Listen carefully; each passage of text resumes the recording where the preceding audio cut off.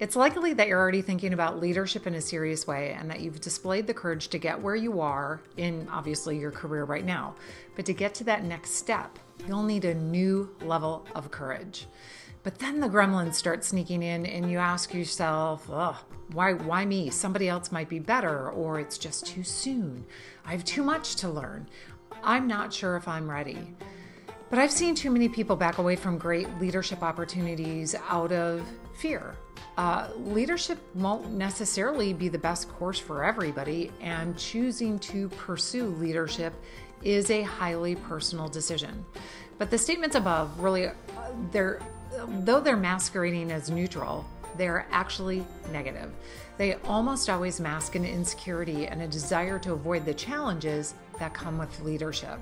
Statements like these are simply fear talking, and 9 times out of 10, they're actually telling you a pretty much a BS story. And yet, you believe it. The first step in becoming a fearless leader is recognizing your own value. One of the qualities of truly confident people is their inclination to think, you know what, why not me? I've done the work, let's go for it. Rather than sit on their hands and wait for the opportunity that never comes. When preparing for aviation officer candidate school, I probably looked like I had it all together, right? Thanks to my pre-Olympic training and time spent as a Division I athlete, I had a pretty solid academic record, but I even still wondered, would I be good enough? After all, Pensacola's AOCS is the place where legends are made. You've got Neil Armstrong, Buzz Aldrin, John McCain, and the Navy only wants the best of the best. And I knew that even if I got in, only a handful of those who actually made it to Pensacola would go on to earn those coveted naval aviator wings. And from that group of aviators, only a very small percentage would actually go on to be aircraft carrier fighter pilots. The odds were clearly stacked against me, like stacked a mile high, no doubt. So I had to give myself permission to lead, permission to believe that I was good enough to at least try, permission to fly in the face of fear and doubts. And I tell you this story because these fears are common to anyone who has accepted the challenge of leadership or a position of challenge. And after years of coaching executives, leaders, high-performing athletes, and entrepreneurs, I've seen the same self-doubt plague those who face their biggest leadership roles or challenges, or those who dare to step up to a larger, more challenging role.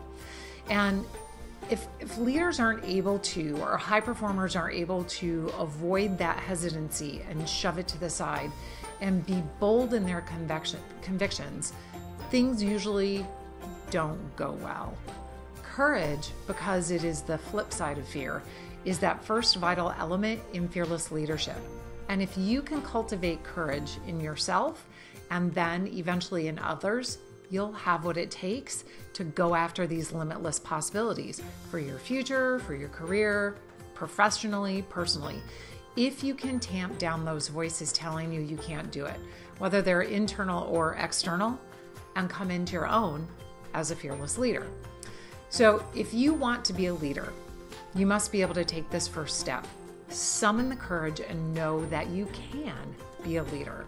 Everyone is scared some of the time. The leaders who do succeed are the ones who choose to believe that they are just as worthy of a leadership role as the next person.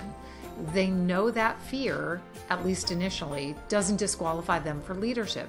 They use it to continue learning, and they put that fear aside and they ask, why not me?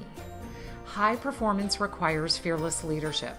No matter your situation, the number one way you can ensure that you are the best leader that you can be is to build your ability to work through fear and then get done what needs to be done in spite of that fear.